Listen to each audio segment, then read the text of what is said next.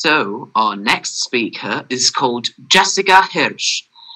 She comes from New York, but she currently resides in Poland. She's a person who prides herself on her ambition and her passion for fighting social issues. She enjoys writing and participating in musical theatre activities in her free time. Her speech title is COVID Dance with Time. So please welcome Jessica with a round of applause. Good luck to Jessica. Hello everyone, my name is Jessica Hirsz. Today I would like to share with you my COVID-19 experience. A few weeks ago, I FaceTimed a friend and we both fearfully discussed lockdown ahead. The holidays were just around the corner, yet all we could think of was the impending doom of online learning.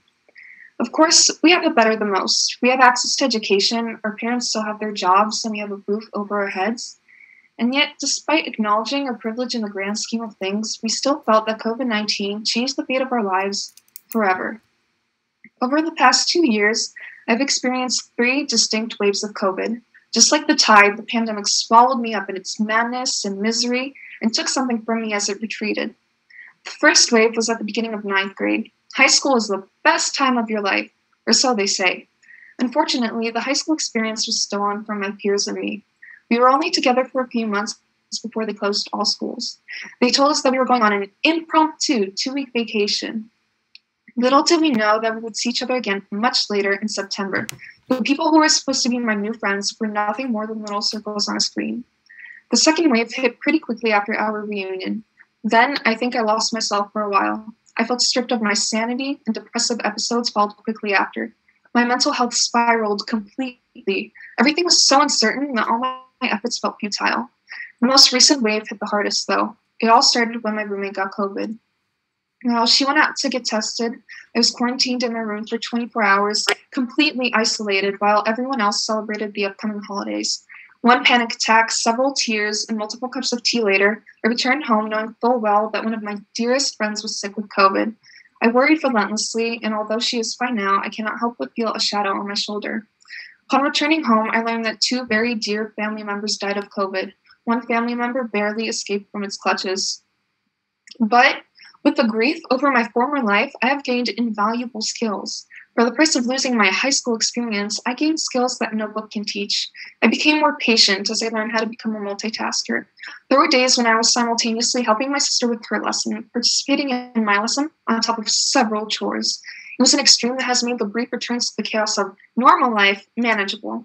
Over time, I have gained a new perspective. The saying goes, keep your friends close, but your enemies closer, yet I do not think I can agree. Life is so short, and because of COVID, I've discovered newfound gratitude for those I love. I try my best to keep my loved ones the closest because COVID has shown that time is something that we will never, ever get back, so we must cherish what we have. During the pandemic, I got to spend more time with my sister. I've persevered and fought through all my challenges with strength I did not know I even had, not to mention all the tech skills I've gained despite my inaptitude for technological affairs. Most important of all, I've learned that with time, everything passes. The pandemic has completely warped my perception of time. When I was young, I always took time for granted, thinking it would always be there. Heck, even 3 years ago, I had a surefire plan for my future. Now, though, I can't even be sure of tomorrow, much less of what will be a month or a year from now. But with that thought comes the assurance that regardless of the fact whether today was a good day or a bad day, it will pass. The pandemic is far from over, but just like all tragic events in history, it will end one day. I believe that this insight that I've gained is something priceless that will keep me mindful of my present, thus altering my perspective on life for the better. COVID-19 has changed every single aspect of our lives. That is simply undeniable. But we will learn how to live in this new reality. After all, we're all going through the same experience, more or less, which might give us hope for the future. And I do think that we can use that to our advantage to build a better, more united future. Thank you.